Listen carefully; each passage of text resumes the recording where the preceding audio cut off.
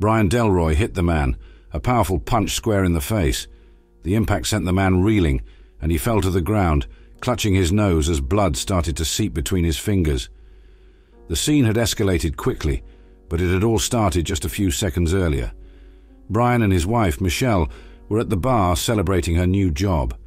Michelle had been showing Brian her new business card, her eyes alight with excitement.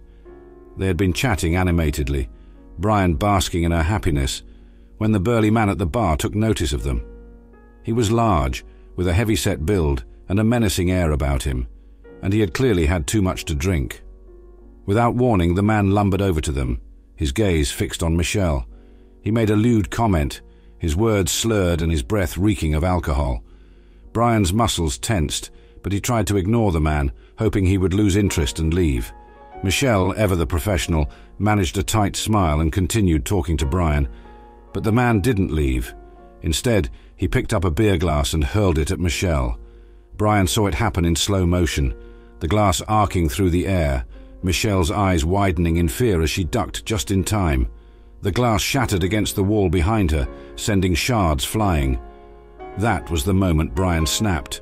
Rage surged through him, a primal need to protect his wife. He crossed the distance between them in a few long strides and swung his fist, putting all his strength behind the punch. The man's head snapped back and he fell to the ground, clutching his nose, blood dripping onto the floor. The bar fell silent for a moment, patrons turning to see what had happened. Then the murmurs started and the atmosphere grew tense. Michelle grabbed Brian's arm, her voice shaking as she urged him to leave. "We need to go," she said, her eyes wide with fear and concern. Brian, his hand throbbing from the impact, nodded. They made their way toward the exit, the crowd parting to let them through. On the way out, Brian accidentally bumped into a young bar employee. The boy, barely 15 and dressed in an oversized uniform, stumbled back, eyes wide with fear. Brian, still fuming, snapped at him. "Watch where you're going," he yelled. The boy mumbled an apology, but Brian was already moving on, his thoughts a whirlwind of anger and regret. Outside, the cool night air did little to calm his nerves. They walked in silence, the city centre bustling with evening activity. Michelle finally broke the silence. "You shouldn't have done that, Brian," she said softly. Brian's jaw clenched. "He threw a glass at you. What was I supposed to do, just stand there?" "I know," she replied, her voice gentle. "But now what? What if the police get involved?" Brian didn't have an answer. He just squeezed her hand, trying to reassure her and himself that they would be fine. They continued their walk, the city lights casting long shadows, the noise of the bar fading into the background. Later that evening, Brian tried to focus on his work. He had quit his job 8 months ago to start his own marketing agency, and it was finally starting to pay off, bringing in a steady income. His office was his sanctuary, a place where he could immerse himself in projects and ideas. The soundproofing was so good that he often joked he wouldn't hear a tank rolling by outside. But tonight, even the thick walls couldn't keep out the nagging thoughts of the bar fight. He sat at his desk, staring at the screen, his mind replaying the events over and over. He was startled out of his reverie by a message from Michelle. It was urgent, and she rarely interrupted him while he was working. Brian's heart skipped a beat as he read the urgent message from Michelle. He left his office, his sanctuary of calm, and made his way to the front door with a growing sense of foreboding. As he opened it, his worst fears were confirmed. Standing on the doorstep were 2 police officers, their expressions stern and unreadable. "Brian Delroy," one of them said, "you have been reported to the police for inflicting minor bodily harm, namely breaking the nose of a Mexican citizen." Brian's mind raced. The man he had punched in the bar, he felt a surge of anger and frustration. "Did you even check the cameras? That man threw a beer glass at my wife," he protested. The officers exchanged a look, their expressions remaining impassive. "You'll need to come with us to the station to sort this out," one of them said, his tone leaving no room for argument. Brian turned to Michelle, who stood behind him, her face pale and anxious. "I'll be back soon," he promised, though he wasn't sure if he believed it himself. He gave her a reassuring squeeze on the arm, trying to convey a confidence he didn't feel. The ride to the police station was a blur. Brian sat in the back of the squad car, his thoughts a whirlwind of anger and worry. He had no regrets about protecting his wife, but now he was being treated like a criminal. At the station, he was led into a brightly lit room with stark white walls. The officers directed him to a chair across from a table cluttered with paperwork. Brian glanced around, taking in his surroundings. The room felt cold and clinical, a far cry from the warmth and safety of his home office.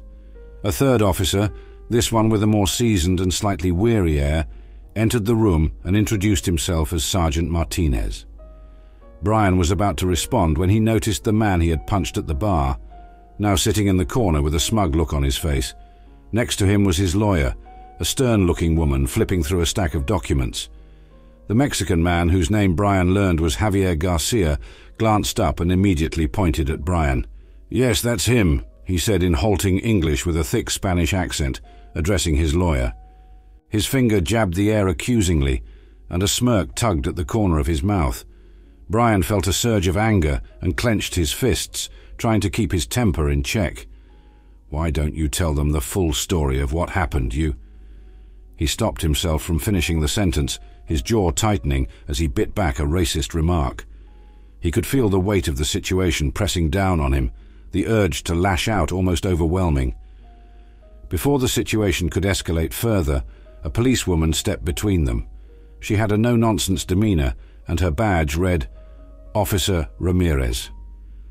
"All right, both of you need to calm down," she said firmly, looking from Brian to Javier. "You're behaving like children in kindergarten." Brian took a deep breath, trying to steady his nerves. He glanced at Sergeant Martinez, who was observing the scene with a calm, assessing gaze.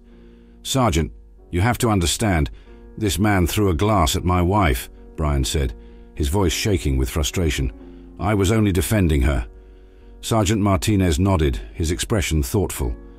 "We're going to review the footage and take statements from all witnesses. For now, Mr. Delroy, we need your cooperation. Please take a seat." Brian sat down, the tension in the room palpable. Javier and his lawyer resumed their quiet conversation, the lawyer occasionally glancing over at Brian with a critical eye. Officer Ramirez stood nearby, her presence a reminder to both men to keep their tempers in check. Minutes felt like hours as Brian waited, his mind racing with the potential consequences of the night's events. He couldn't believe how quickly everything had spiraled out of control. Finally, Sergeant Martinez spoke up. "We're in the process of reviewing the security footage from the bar. We'll need to verify both accounts of the incident. In the meantime, Mr. Delroy, we'll need you to remain here at the station."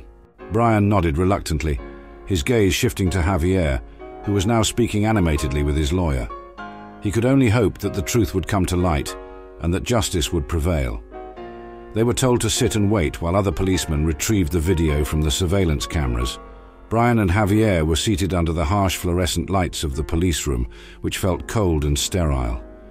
The walls were a bland institutional grey, adorned with a few bulletin boards, cluttered with notices and mugshots. The air was filled with the faint scent of disinfectant. Two armed police officers stood watch next to them, their hands resting casually on their belts. Brian couldn't help but glance at Javier, who seemed oddly composed despite the situation. Brian's mind churned with questions. How did this man have his own lawyer? Usually people who didn't speak English well crossed the border into the States illegally and lived on small wages, working in small shops or something like that. Yet here Javier was, with legal representation and an air of confidence. The clock on the wall ticked relentlessly, each second feeling like an eternity. An hour and a half crawled by before two policemen finally returned, carrying a flash drive and a folder filled with witness statements. One of them, Officer Ramirez, inserted the flash drive into a computer and opened the video file. Brian leaned forward, his eyes fixed on the screen. The footage began to play, showing the bar from a corner angle. He could see himself and Michelle happily chatting at their table. Then the scene shifted as Javier stood up, beer in hand, and began to walk towards them.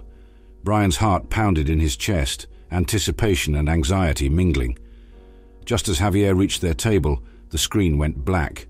The time in the corner of the video continued to go, but for 6 long seconds, the image was just a black picture, as if the video had been cut. When the video resumed, it showed Brian storming towards Javier, his fist connecting with Javier's face, and Javier falling to the floor, clutching his nose.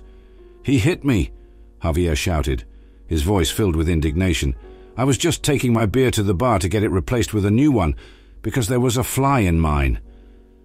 Brian's jaw clenched in frustration. Why is there no moment where he threw the beer at my wife? Why is there just a black picture instead of the video? He demanded, his voice trembling with anger. It doesn't show him throwing the glass at Michelle. Officer Ramirez looked up from the computer, her expression neutral. "We've interviewed witnesses and bar staff. Everyone unanimously said that you hit the man for no reason." Brian's stomach dropped. He turned to Sergeant Martinez, desperation in his eyes. "You have to believe me. He threw the glass at Michelle. This blackout isn't showing the full story." Javier's lawyer spoke up, her tone clipped and professional. "The evidence we have suggests that my client was the victim of an unprovoked attack. Unless there's more conclusive proof, we'll proceed with the charges." Brian's fists clenched at his sides, the sense of injustice burning through him. "This isn't right," he muttered under his breath. He could feel the weight of the situation pressing down on him, the odds stacking against him with every passing moment. Javier, meanwhile, seemed to relish the turn of events. He sat back in his chair, a smug smile playing on his lips. His apparent confidence only fueled Brian's frustration and anger. Sergeant Martinez sighed, glancing between Brian and the lawyer. "We'll need to continue our investigation. For now, Mr. Delroy, you'll need to cooperate with the legal process." Brian opened his eyes wide and started asking the officer a lot of questions. Why was the video cut? Who tampered with the footage? Isn't there a backup? Sergeant Martinez held up a hand to calm him down. "We've taken note of your concerns, Mr. Delroy. However, the fact remains that the court has reviewed the evidence available, and you have been sentenced to 1 day in jail and ordered to pay a fine. This fine includes moral and physical compensation for Mr. Garcia, as well as the cost of his full rehabilitation." Brian's heart sank. "But that's not fair. He threw the glass first," he protested. "The court's decision is final, Mr. Delroy," Martinez said firmly. "You'll serve your day in jail and pay the required compensation." Brian looked over at Javier, who sat with his hands folded in his lap, a look of satisfaction spreading across his face. Javier met Brian's eyes with a derisive smile, which only fueled Brian's frustration. "You're an animal," Brian thought bitterly. "You're in cahoots with the bar owners." With no other options, Brian resigned himself to his fate. He served 1 day in jail, a long, agonizing stretch of hours filled with regret and helplessness. The cell was cold and bare, a stark reminder of the consequences he faced for defending his wife. When he was finally released, Brian returned home, exhausted and dispirited. Michelle was waiting for him, her face a mix of relief and worry. She hugged him tightly as soon as he walked through the door. "I got all the details from the police," she said softly. "This isn't right, Brian. You should file a lawsuit." Brian shook his head, the weight of the situation pressing down on him. "It would be a long and stressful process," he said wearily. "I'd rather pay the fine and be done with it." The fine, compensation and treatment for Javier totaled around $3,000. Brian received the account details from the police and was sternly warned that he was on a watch list for the next year. If anything like this happened again, he would face real jail time. "I understand," Brian said, feeling a mix of resignation and determination. He immediately transferred the $3,000, hoping that this would be the end of the ordeal. As he sat down with Michelle, the stress of the past few days finally catching up to him, he felt a sense of relief. It wasn't over, but at least they could try to move on. Michelle held his hand, her presence a comforting anchor in the storm of emotions. "We'll get through this," she said softly, her eyes full of resolve. "Together." Brian nodded, squeezing her hand. "Together," he echoed. Brian returned home and continued the work he was supposed to do a few days earlier. He sat at his desk, the soft glow of his computer screen casting a familiar light in the dim room. The project he had been so focused on before the bar incident demanded his attention, and he welcomed the distraction. His fingers moved over the keyboard, but his mind occasionally drifted back to the events of the past days. In the evening, he suggested to Michelle that they go out for a walk to clear their heads. She looked up from the book she was reading, dark circles under her eyes betraying her exhaustion. "I'm really tired, Brian. I've been so stressed and hardly slept the past 2 nights." Brian nodded, understanding her weariness. "I get it. We don't have to go tonight. Maybe tomorrow we can go downtown for a walk, but definitely not near the bar again." Michelle managed a small smile. "Tomorrow sounds good. I just need to rest tonight." The next day, it rained heavily all day. The constant patter of raindrops against the windows was soothing in a way, even though the weather was cool and dreary. By evening, the rain had not let up, but Brian and Michelle decided they would still go for their walk. They fetched their beautiful yellow umbrella from the closet, one they rarely used, and stepped out into the rainy evening. The city was alive with the shimmering reflections of streetlights on wet pavement. People hurried by, umbrellas of all colors bobbing above their heads. Despite the rain, the atmosphere was vibrant and bustling. Brian held the umbrella over them both, their shoulders brushing as they walked side by side. They wandered through the familiar streets, enjoying the sound of the rain and the occasional laughter of passers-by. The route they took led them by the place where the bar was located. Brian felt a twinge of anxiety as they approached, but he forced himself to stay calm. The bar was lively, music blaring loudly from inside, and a crowd of people gathered around the entrance, laughing and talking animatedly. Just next to the bar, a small figure caught Brian's eye. A little girl in a black raincoat stood there, a hat on the ground in front of her.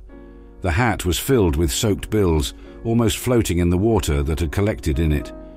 The girl looked up at them with wide, hopeful eyes as they approached. Brian stopped and crouched down to her level.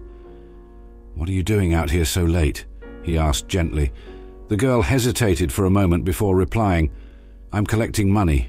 My grandfather needs surgery, and he's the only family I have left." Michelle's eyes softened with sympathy as she listened. Brian felt a pang of compassion. He glanced at Michelle, who nodded subtly, encouraging him, and now she was waiting for someone else to drop some cash, and then she was going to go home. Brian looked at Michelle, and he could see the emotions playing across her face.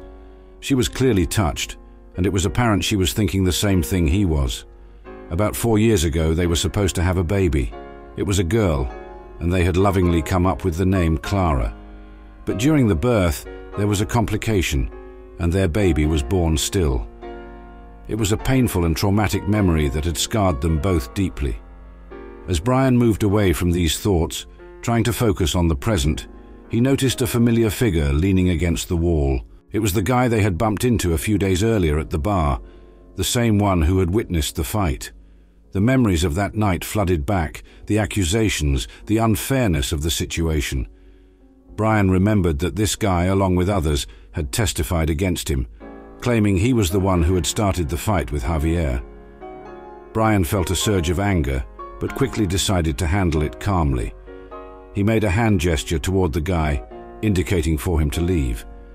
The guy, looking a bit startled, glanced around nervously before slipping inside the bar.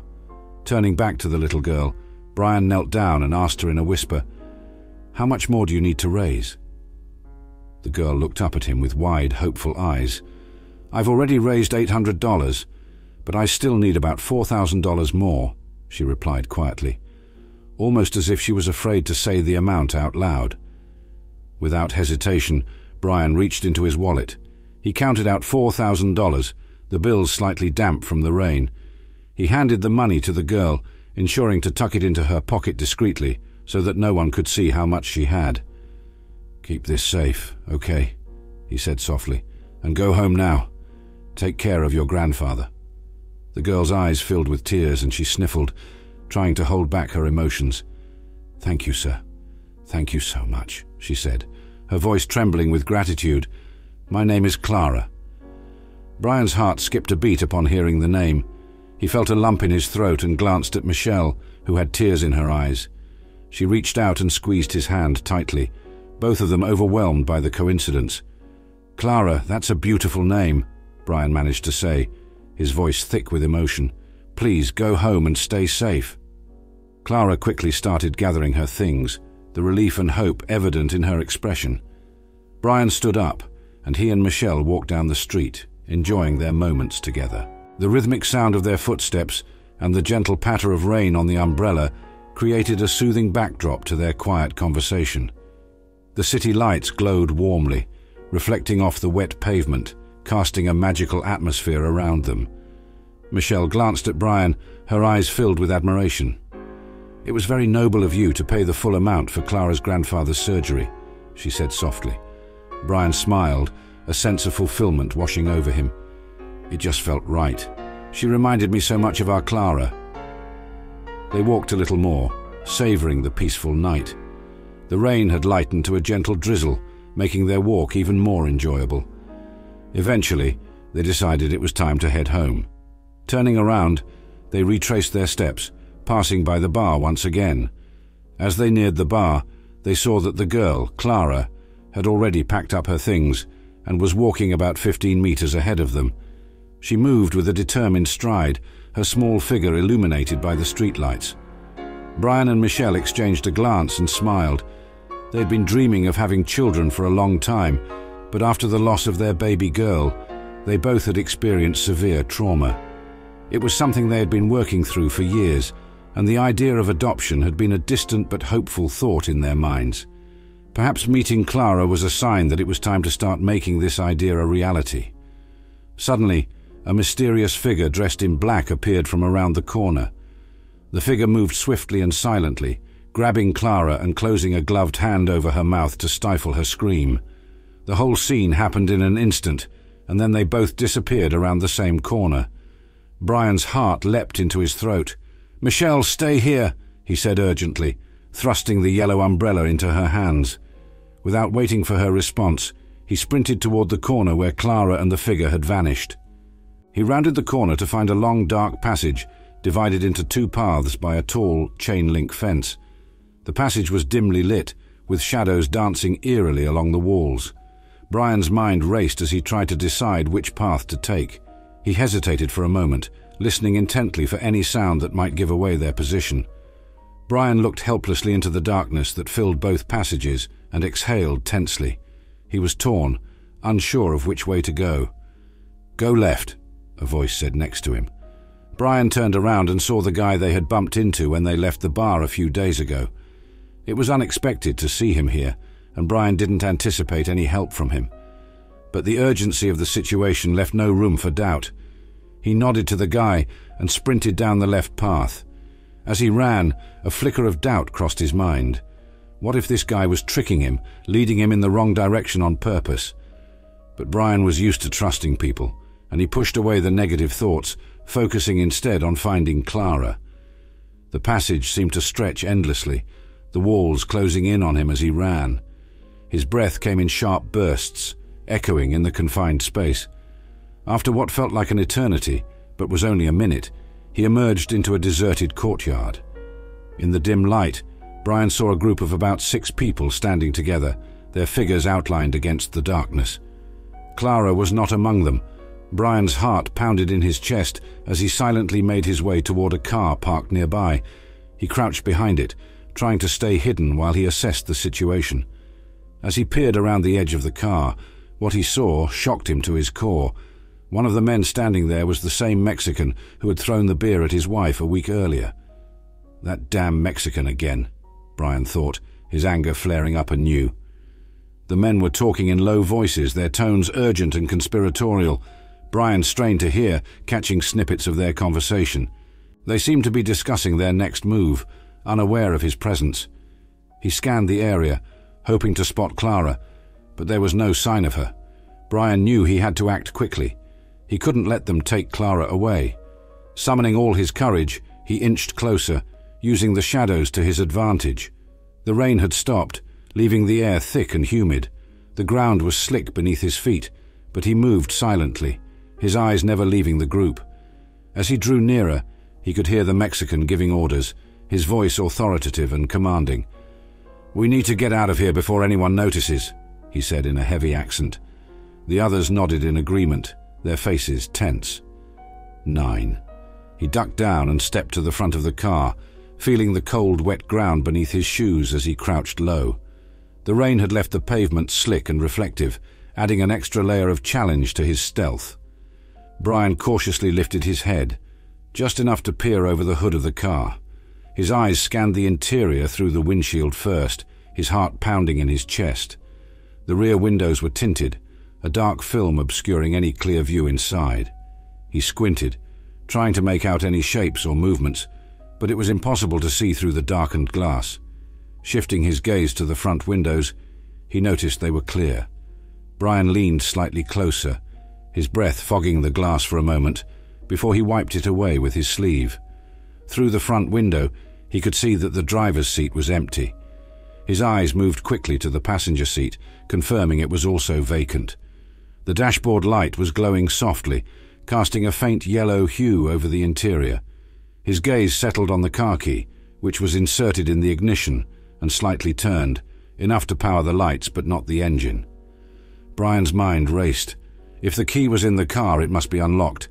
He gently pulled the door handle, careful to avoid making any noise. The door clicked open with a soft, almost imperceptible sound.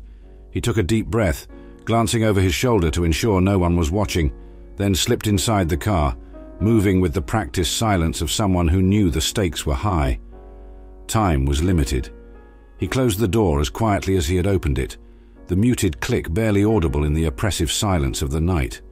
He turned his attention to the back seat, his eyes adjusting to the dim light. There, he saw a small figure huddled on the floor, her hands bound and a bag over her head. The sight made his heart ache. The girl was crying quietly, her sobs muffled by the bag. She hadn't even noticed his presence yet. Brian carefully reached out and removed the bag from her head, doing his best not to startle her. Despite his gentle touch, the girl flinched, a frightened gasp escaping her lips. He quickly placed a finger to his lips, signaling her to be quiet.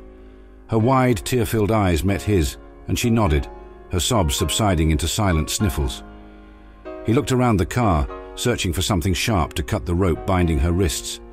The interior was sparse, and there was nothing immediately visible that could serve as a cutting tool. The urgency of the situation weighed heavily on him as he continued his search, his mind racing with the need to free the girl and get her to safety as quickly as possible. He opened the glove compartment and saw that there was a gun, a real gun. The metallic gleam caught the dim light, its presence both startling and reassuring. Brian didn't hesitate. He picked it up, the cool metal feeling heavy and decisive in his hand. Just as he secured his grip, he heard the faint but urgent sound of screaming coming from outside the car. Instinctively, Brian turned to see what was happening through the back window. His eyes widened as he saw a chaotic scene unfolding. One of the men from the group was struggling to hold on to someone brandishing a yellow umbrella. His heart dropped. It was Michelle. The bright, distinctive umbrella they had brought to shield themselves from the rain was now a beacon, highlighting her peril. Without wasting a moment, Brian jumped out of the car, his movements swift and determined. "Hey, look over here," he shouted, his voice cutting through the night air. The man holding Michelle turned at the sound, and Brian fired a shot. The sharp crack of the gunshot echoed in the enclosed space of the courtyard. The bullet struck the man in the shoulder, and he cried out in pain, releasing his grip on Michelle and falling to the ground, clutching his wound. Brian's eyes quickly scanned the area, locking onto the Mexican man who had caused so much trouble before. He was standing a few meters away from Michelle, a look of shock on his face as he reached for his own weapon. The world seemed to slow down as Brian raised the gun again, knowing he had to act fast. He fired another shot, the recoil jolting his arm. The Mexican man crumpled to the ground, his gun falling from his grasp as he let out a pained cry. The remaining men, realizing the tables had turned, scattered in panic. They fled over the nearby fences, their footsteps fading into the night. Brian's focus immediately shifted back to Michelle. She was on the ground, tears streaming down her face, her body trembling with fear and relief. He ran to her side, dropping the gun and pulling her into his arms. It's okay," he murmured, trying to calm her as she sobbed against his chest. His heart ached at the sight of her distress, but he knew they were not out of danger yet. He pulled out his phone and quickly dialed for an ambulance, then the police, explaining the situation in terse, urgent sentences. As the sirens wailed in the distance, Brian's thoughts snapped back to the car. The girl, Clara, was still inside, vulnerable and scared. He gently helped Michelle to her feet. "Come on, we need to get her," he said, his voice steadying her. Together they hurried back to the car. Brian opened the door and saw Clara still huddled in the back seat, her eyes wide with fear. "It's okay. You're safe now," he assured her. He turned to Michelle. "Can you take her?" Michelle nodded, still shaken but resolute. She reached into the car and lifted Clara into her arms, holding her close. Clara clung to her, finding solace in Michelle's protective embrace. With the sound of emergency vehicles drawing nearer, Brian led them back down the paths toward the public area. The yellow umbrella, now discarded and forgotten, lay on the ground, a silent witness to the night's harrowing events. At this point, Brian began to administer first aid to the victims. He knelt beside the Mexican man, whose face was contorted in pain. Blood seeped through his fingers as he clutched his shoulder, the wound from Brian's shot glaringly evident. Brian's training kicked in, and despite the animosity he felt, his primary focus was on stabilizing the man. He applied pressure to the wound, using his own shirt as a makeshift bandage to stem the bleeding. His movements were swift and efficient, each action driven by the need to keep the man alive until help arrived. Nearby, Michelle held Clara close, whispering soothing words to calm her down. Clara's small body trembled in her arms, but Michelle's presence seemed to bring her some comfort. The scene was chaotic, with the quiet courtyard now filled with the echoes of the night's violence. After about 10 minutes, the wail of sirens grew louder, and the first ambulance arrived at the scene. Paramedics rushed out, their faces set with professional determination. They took over from Brian, assessing the Mexican man's condition and quickly loading him onto a stretcher. Another paramedic checked on Michelle and Clara, ensuring they were unharmed. The police arrived shortly after the ambulance. Officers spread out, securing the area and taking stock of the situation. One officer approached Brian, his face stern but composed. "What happened here?" he asked, notepad in hand. Brian took a deep breath and began to explain, recounting the events with as much detail as he could. Michelle and Clara stood nearby, listening intently as Brian spoke. Once he finished, the officer nodded and directed him to wait while they gathered more information. The bar owner appeared, having run over as soon as he heard the shots. His expression was a mix of anger and accusation. "I saw it with my own eyes," he declared to the police. "Brian ran in and started shooting at the men on racial grounds." Brian felt a surge of disbelief and frustration at the false accusation, but before he could respond, he was taken back to the police station. There, he endured 4 hours of intense questioning, the officers pressing him for every detail. He answered as best as he could, but the weight of the situation pressed heavily on him. After the interrogation, he was placed in a detention center, the cold, impersonal environment adding to his growing sense of dread.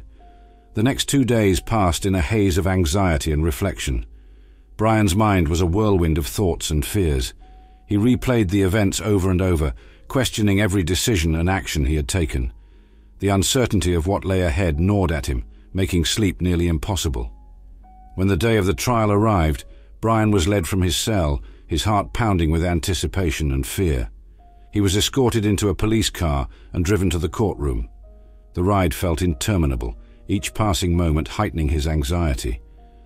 As they drove, one of the officers began to explain the charges in detail. "Brian, you need to understand the gravity of the situation. You're facing serious charges here, premeditated murder. If convicted, you could be sentenced to life in prison." Brian's heart sank. The words hit him like a physical blow, leaving him stunned. The reality of his situation was almost too much to bear. How could this be happening? His mind raced with panic and disbelief, each heartbeat echoing the fear that now consumed him. The rest of the ride was a blur, his thoughts a chaotic mix of dread and confusion. They arrived, and Brian was taken out of the car and led into the courthouse. The air was heavy with anticipation, and the somber atmosphere settled over him like a weight. 2 guards flanked him as they walked through the long, dimly lit corridors, the sound of their footsteps echoing off the walls. As they approached the courtroom, the murmurs of a gathered crowd became audible, growing louder with each step. The doors to the courtroom swung open, and Brian was ushered inside. The room was filled with guards, relatives, and several journalists, their faces a mixture of curiosity and judgment. The bright overhead lights contrasted sharply with the dark wooden paneling, casting long shadows across the room. Brian's eyes scanned the room, and his heart leaped when he saw his wife, Michelle, standing right in front of the entrance. Her face was a beacon of hope amid the sea of strangers. He walked up to her quickly, the guards momentarily allowing this brief reunion. He embraced her tightly, feeling a rush of emotions as she held him close. Michelle discreetly handed him something small and cold, an object he quickly realized was a flash drive. "The boy we encountered a week ago on our way out of the bar," she whispered urgently, her eyes wide with significance. "He made a video. It confirms the girl was kidnapped and that you acted in self-defense." Brian's eyes filled with hope. This could be his salvation. He clutched the flash drive tightly, kissed Michelle on the forehead, and whispered, "Thank you." With renewed determination, he turned and walked towards the front of the courtroom, where his lawyer awaited. His lawyer, a composed and sharp-looking woman named Linda, nodded at him as he approached. She took the flash drive from his hand, a glint of understanding and determination in her eyes. Brian took his seat, his heart pounding as the proceedings began. The judge, an older man with a stern expression, read out the charges against Brian. His voice was steady and authoritative, echoing through the silent courtroom. "Brian Delroy, you are charged with premeditated murder. How do you plead?" Before Brian could respond, the lawyer for the Mexican, a tall man with a precise, almost clinical demeanor, stood up. "Your Honor," he began, his voice smooth and measured, "this was a racially motivated shooting. My client, who tragically died in the hospital, was targeted solely based on his ethnicity." Brian's heart sank as the lawyer continued, "This is not the first incident involving Mr. Delroy. There was a similar situation before, where he was arrested for beating my client. This shows a pattern of violent, racially charged behavior." The words hung heavy in the air, and Brian felt the weight of the accusations pressing down on him. He glanced at Linda, who gave him a reassuring nod. Brian stood up, his hands slightly trembling but his voice steady. "Your Honor, may I speak?" The judge looked at him over his glasses, considering for a moment before nodding. "Go ahead, Mr. Delroy." Brian took a deep breath, gathering his thoughts. "This entire situation has been a nightmare, but I want to clarify that my actions were not racially motivated. They were driven by a need to protect my wife and an innocent girl who was being kidnapped." He paused, looking directly at the judge, then around the courtroom. "I have evidence that can support my claim." Linda handed the flash drive to the bailiff, who brought it to the judge. "This flash drive contains a video recorded by a witness, the boy who saw everything. It shows that the girl was indeed being kidnapped and that I acted in self-defense to protect her and my wife." The courtroom buzzed with whispers as the judge instructed the bailiff to play the video. The video began to play, the screen flickering to life with a slightly grainy image. It showed the girl, Clara, standing under the dim streetlights. Her small frame was hunched against the cold, and she glanced around nervously as she waited for someone to drop money into her hat. The camera followed her every movement, capturing the vulnerability in her posture. A figure appeared from the shadows, moving stealthily towards Clara. The abductor grabbed her suddenly, covering her mouth to stifle her scream, and dragged her into the darkness of an alleyway. The camera shook slightly as the boy, the cameraman, hurried to follow them while keeping a safe distance. Brian watched intently, his breath caught in his throat. The video showed him entering the frame, sprinting towards the commotion with urgency. The boy's voice could be heard faintly, instructing Brian to run to the left. The camera then panned as the boy himself moved into a nearby warehouse, climbing the stairs to the second floor. From this vantage point, the entire backyard was visible, illuminated by the few functioning streetlights. The camera zoomed in, capturing the scene below with surprising clarity. Brian was now in the backyard, confronting the kidnapper. Michelle arrived shortly after, clutching the yellow umbrella. The video showed Brian shouting, then firing a warning shot. The kidnapper recoiled in pain, clutching his shoulder where the bullet had grazed him. The tension in the courtroom was palpable as everyone watched the screen. The video continued, showing the Mexican man pulling out his gun.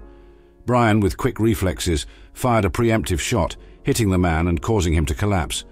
The remaining men fled, scrambling over fences in their haste to escape. The camera captured everything. Michelle's tears, Brian administering first aid to the injured man despite his own fear and anger, the arrival of the ambulance, and the police. The boy's steady hand provided an unbroken narrative, from the kidnapping to the aftermath. When the video ended, the screen went dark, and the courtroom was enveloped in silence.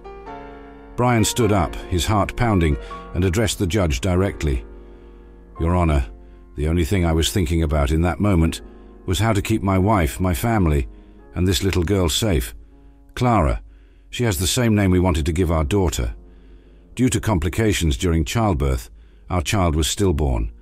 I couldn't bear the thought of losing another child in this world. As a survivor of an orphanage, I understand deeply how valuable it is to have a family. It's the most important thing in the world to me." The judge listened, his expression inscrutable. When Brian finished speaking, the judge remained silent for 5 long seconds, the weight of the moment pressing down on everyone in the room. The silence was almost unbearable, each second stretching out interminably. Then the judge stood up. He looked around the courtroom, his gaze sweeping over the spectators, the guards, and finally resting on Brian. Slowly he began to clap, the sound echoing in the stillness. It started softly but grew louder, more enthusiastic. One by one, the people in the courtroom rose to their feet, joining in the applause. Journalists, relatives, even the guards, all stood in a spontaneous standing ovation. Brian felt a swell of emotion as he looked over at Michelle, who was clapping with tears streaming down her face. The ovation continued, filling the room with a sense of shared humanity and justice. Brian's eyes met those of the judge, who nodded in acknowledgement. The applause eventually died down, and the judge announced that the sentence was cancelled. Brian was to be released the next day. The courtroom erupted once more, this time in cheers and congratulations. The tension and fear that had gripped Brian for so long finally began to melt away, replaced by a profound sense of relief and gratitude. But most of the bar's staff was detained and imprisoned, including the manager and owner, which forced the bar to close. The once bustling establishment, with its neon lights and constant hum of conversation, now stood silent and deserted. The windows were dark, and a closed sign hung crookedly on the door, swaying slightly in the breeze. The sense of justice brought a new kind of quiet to the neighborhood, a reminder of the events that had transpired. Life slowly started to get better for Brian and Michelle. They found Clara, the little girl they had saved, sitting forlornly outside the hospital one afternoon. Her eyes, once filled with hope, were now red and swollen from crying. They approached her gently, their hearts aching as they learned that her grandfather had not survived the operation. The sorrow was palpable, a heavy weight that seemed to settle over them all. Clara's grief was profound, her small body racked with sobs as she clung to Brian and Michelle. They held her close, offering what comfort they could. It was in these moments of shared sorrow that Brian and Michelle made a life-changing decision. They decided to adopt Clara so that she would not be taken to an orphanage. The decision was made with a blend of resolve and compassion, knowing that they could provide her with the love and stability she desperately needed. In the days that followed, Brian and Michelle worked tirelessly to make their home a place of comfort and safety for Clara. Her room was filled with warm colors, soft blankets and toys that they hoped would bring some measure of joy back into her life. Slowly, the shadows of grief began to lift, and Clara's smiles, though tentative at first, became more frequent and genuine. Meanwhile, Brian also sought out the young boy who had filmed the crucial evidence. He found him near the same bar, which now stood abandoned.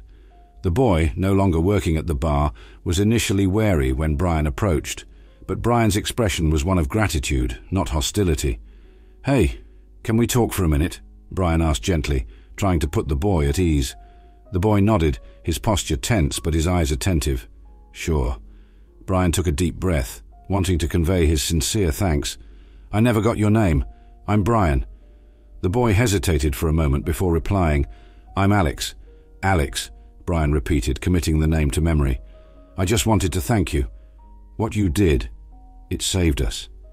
"How did you manage to contact my wife to give her the flash drive?" Alex shifted slightly, then explained. "On the day the Mexican threw the beer at your wife, she dropped her business card on the floor. I picked it up after you left. I knew it might be important, so I kept it. When I realized I had evidence that could help, I called her number and got in touch with her." Brian was pleasantly shocked. He hadn't realized the small detail of the business card could play such a significant role. "That's incredible, Alex. You really came through for us." Alex shrugged modestly, but there was a hint of pride in his eyes. "I just did what I thought was right." Brian smiled, feeling a surge of gratitude and admiration for the young boy. "You did more than that. You showed courage and integrity. How would you like to work at my marketing company? The pay is good and I think you'd be a great fit." Alex's eyes widened in surprise and gratitude. "I'd love that," he replied, his voice barely above a whisper. The opportunity represented a new beginning, a chance to escape the shadows of his past. As Brian and Michelle integrated Clara into their family, and Alex started his new job, a sense of normalcy and hope returned to their lives. The memories of the past, though painful, became a testament to their resilience and the strength of their bond. The closure of the bar stood as a silent witness to the justice that had been served, and the community slowly began to heal. With time, Brian's marketing company thrived, and Alex, now a young man, proved to be an invaluable addition to the team. Clara flourished in her new home, her laughter filling the house and bringing a light that had been missing for so long. Each day brought new challenges and new joys, weaving together a tapestry of healing and growth.